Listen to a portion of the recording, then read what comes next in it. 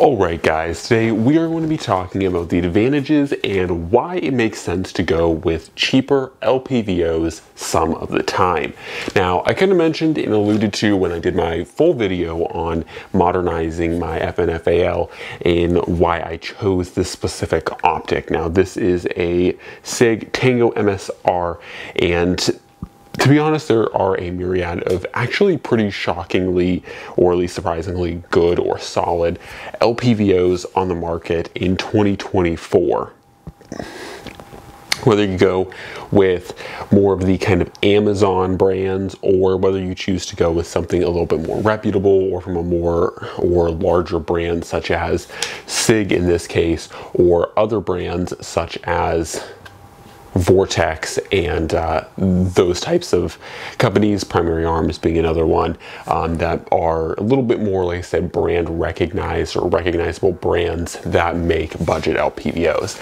Now, what are some of the traditional reasons to go for an LPVO that's cheaper? So the first one is, of course, if you're starting out and you don't have tons of expendable cash, do just go and blow on an optic. Things like the Adakar from Night Force can be $1,800, which is sometimes more expensive than the rifle you're buying, or just as expensive as the rifle you're purchasing. Now, other reasons traditionally why you'd go with a cheaper LPVO is, say you have multiple rifles, multiple sappers that you're trying to set up, or even bolt guns that you're trying to set up, and you need something affordable to put on every one of them. So you have multiple budget rifles, or sometimes not even super budget rifles, that you're trying to outfit with optics. And I will say, in this regard, something beats nothing. It's more valuable to have an optic on your rifle than not, in my opinion, just across the board, especially when it comes to something that has magnification. Now, when it comes to red dots, that's a little bit less true. But when it comes to something like if your intentions are to throw a magnified optic on it, having magnification is better than not having magnification if that fits the bill. So those are some of the traditional reasons as to why you would want to go with something that is more budget. Now, when I'm making this video, I do really want to specify that there are many good, valiant budget options out there that are pretty darn bomb-proof. I'm not telling you that you should just go out and buy the cheapest possible LPVO that you can for this purpose of this video. I really mean, when I'm talking about budget LPVOs, ones that are bomb-proof, aka ones that don't break upon abuse, at least moderate amounts of abuse, and also ones that don't have huge or noticeable point of aim or point of impact shifts, once again, on abuse. And I really do want to make that a point, because I think that I don't intentionally go out to abuse my optics, but I do a lot of traveling around Alaska to shoot my guns, and so that I can travel for 5 hours across very bumpy roads hauling rifles to go to different shooting courses, to different shooting ranges, to shoot with friends in other cities and stuff. And when I do that, once again, driving multiple hours across shaky environments. And so these kind of abuse tests that you see on YouTube may seem kind of far-fetched, but they do have some legitimacy, because when I throw this in a rifle bag, throw it in the back of the truck, and drive 5 hours across bumpy roads, this thing is getting shaken. This thing's getting shaken and shook like so for hours on end, right? And so once again, the abuse tests might seem kind of outlandish, and some of them are a little bit more outlandish, but having a optic that won't have a point of impact shift on you is very important. Now, I do think, similar to things like dots and lasers, especially if you are about to do something really important such as hunting, you should always re-verify your point of impact. Point of impact can shift, and they can also shift even if the gun doesn't really go through anything, because our eyes naturally shift and change and evolve over time. And when I mean evolve, usually it changes for the worse, but your point of impact can vary from shooter to shooter, and also from year to year. If your eyes start to go south. Not to say that it'll largely shift, but it can lead to points of impact shift, especially at greater ranges. So it's not always the sight's fault. Sometimes there are some factors such as ammunition, such as the actual shooter, their eyes. Of course, if you're shooting on a singular day, you know, your point of impact is probably not going to shift that much, but definitely always double check point of impact, because I feel like sometimes scopes get a bad rap for that when it actually has more to do with the, like I said, with the ammunition or the shooter themselves. Now, going back to the main core of why I think yet another reason for choosing cheap LPVOs. Now, once again, if you have something like a Christensen Arms MPR modern precision rifle, or if you're going for a bolt gun, you know, a super precise bolt gun, something like maybe a Q-Fix would be another good choice or mention here.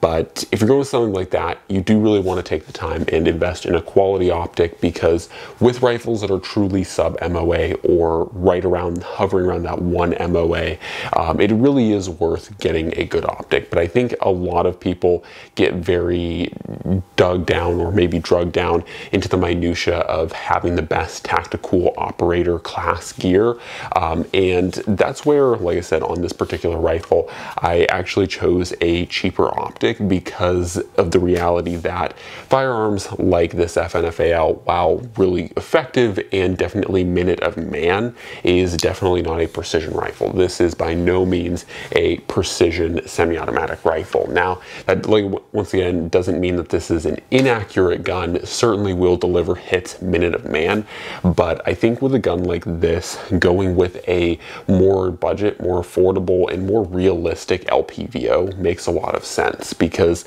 this gun is not going to be delivering you 1,000-yard shots. This gun isn't going to be delivering you, supreme sub MOA accuracy, even at 100 meters. This gun is about a 2 MOA rifle at best, probably nearing 4 MOA, and that is just the reality of FALs. They're not, like I said, the most precision rifle out there, but they never were really designed to be. These were designed from the ground up to be fighting rifles, and similar to why the AKM platforms were and still really aren't sub MOA rifles, these are designed to be fighting rifles. AKs are designed to be fighting rifles. Now, certainly it is worth noting that ARs are designed to be fighting rifles as well, and they certainly have a lot better ability to become precision rifles, but even most ARs, realistically and very truthfully speaking, are not sub MOA, and most of them aren't even 1 MOA rifles. Just being completely honest. Now, granted, like I said,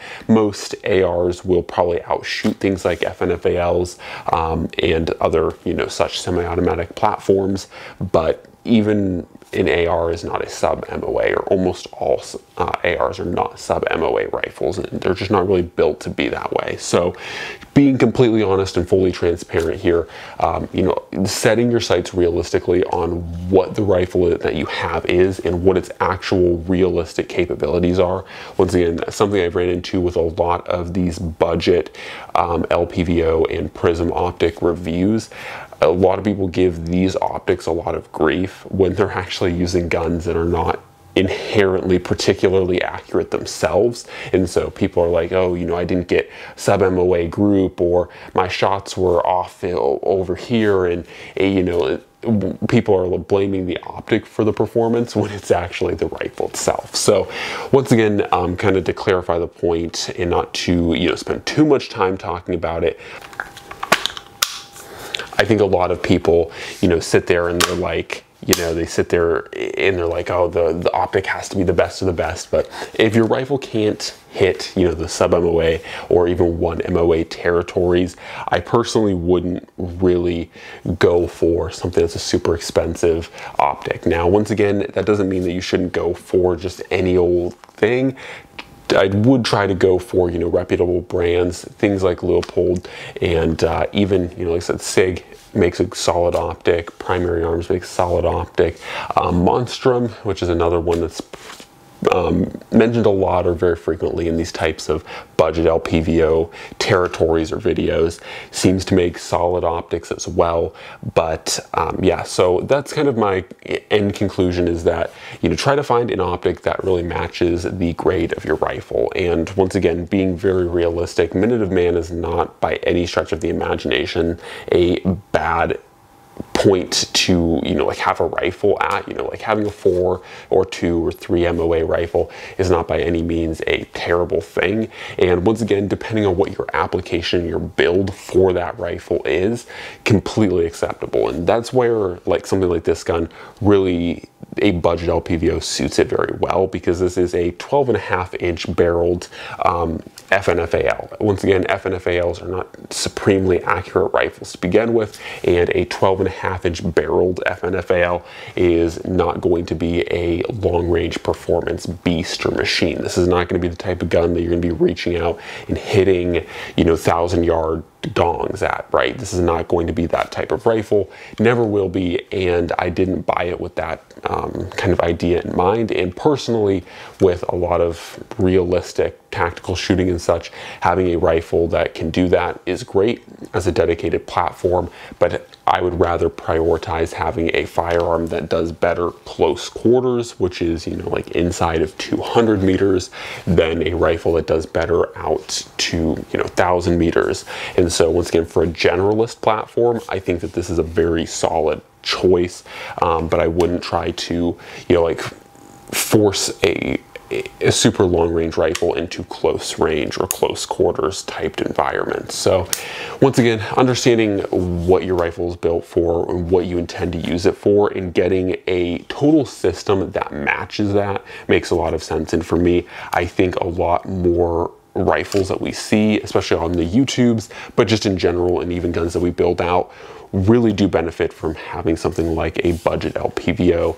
And while there's certainly, if you have the disposable income, there's certainly nothing wrong going with something like a LPVO from someone like Night Force, or, you know, some of your more expensive brands like Swarovski or any of those, you know, certainly is beneficial. You're not going to do worse because you have a more expensive optic, but understand that your optic is only going to be as good as your rifle. And if your rifle is already 4 MOA, your optic isn't going to magically pull it in and make it a 2 or a 1 MOA. It really goes back to your barrel primarily and your action setup. How tight is the tolerances in your action? How tight is how well is the barrel free floated, and even your gas system. So once again, understanding your rifle will tell you whether or not to go for an expensive optic, in my opinion. So anyways, hopefully this is kind of acted as a clarification video. Hopefully it isn't too dry and too boring, but I thought it would be worth kind of breaking down and explaining like the reality of, I see a lot of people on the gun tubes, you know, that just, they grab an AR-15 or they grab an AR-10 platform, they throw a Night Force on it, and they claim that it's super, super accurate. Or moreover, when I see these same people, you know, grab something like a Monstrum, you know, LPVO, and they're like, oh, you know, it's just terrible. It's like, well, you didn't really get exactly great groups out of the Night Force either. So this is something where I've legitimately seen YouTubers pit, you know, cheap LPVOs up against $1,800 LPVOs, and once again, the rifle was really probably more suspect than anything, because the rifle as a whole wasn't grouping that well. And once again, Minute of Man is not necessarily bad for a fighting rifle, but just know that's what you have, and don't expect a expensive, you know, $1,200 to $1,800 LPVO to suddenly bring your fighting rifle to sub MOA specs. It's just not going to happen. So anyways, guys, hopefully you enjoyed the video. Hopefully this wasn't too long-winded. As always, God bless, and I'm out.